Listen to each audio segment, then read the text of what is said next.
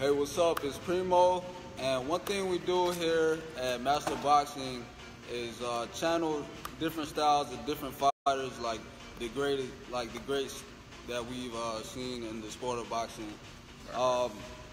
Some of the styles, some of the things you've probably seen us do is like the peekaboo, which fighter like Mike Tyson channel did when he was in his thing, doing his thing. The Philly shell, like many fighters like Floyd Mayweather, like Bernard Hopkins, a little bit of Sugar Ray Leonard, and other guys have used. So you guys probably seen us do that here at Master Boxing.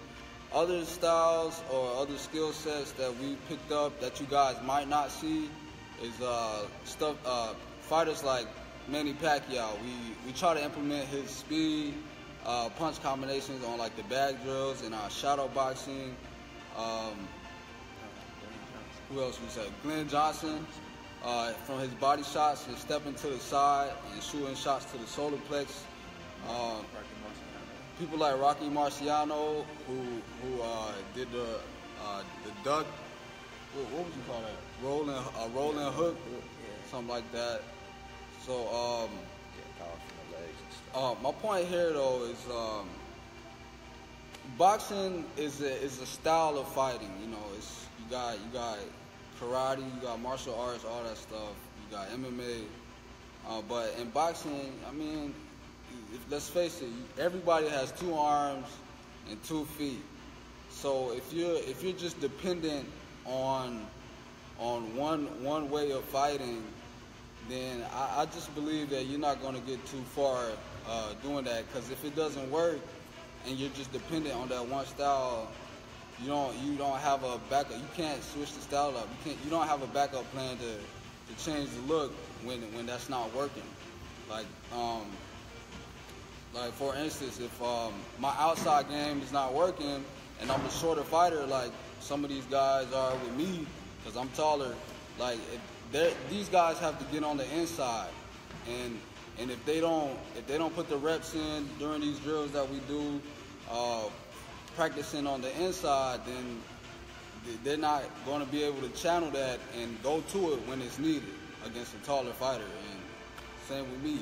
Like if I'm used to fighting on the inside and that's not working because I'm up against a bigger opponent like I was last week, I'm gonna have to switch my game up and box on the outside and use my footwork. So if I'm not practicing that, implementing it in drills and transferring it and I won't be able to transfer it into the ring. There's also something else I wanted to say. I don't know. Some of my favorite fighters though are, Floyd Mayweather. I like how he throws the jab to the body. So that's one thing I'm trying to get down right now. And it's not just the skill set. When we look at these guys, we also try to look at their physicalness in the ring, the mentality that they have going into the fight. So, as a up and coming fighter, I believe practicing these different styles and studying all these good fighters is something that's going to give you the edge. Because all these fighters, they have that one single thing that separated them from another fighter that made them great.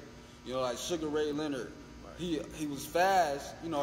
There's plenty of other fast fighters out there, but Sugar Ray Leonard, he let those punches go in combinations, speed and power at the same time on the inside.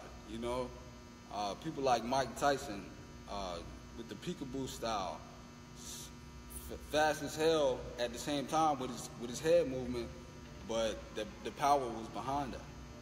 And just people like Roy Jones Jr., he was flashy and he was fast, but all he was dependent on was that. And when he moved up in weight class, his defense, it caught up to him. So he got caught with, you know, shots he wasn't getting caught with in the lower weight classes, and you know, he was dependent on that one style, and it just caught up to him.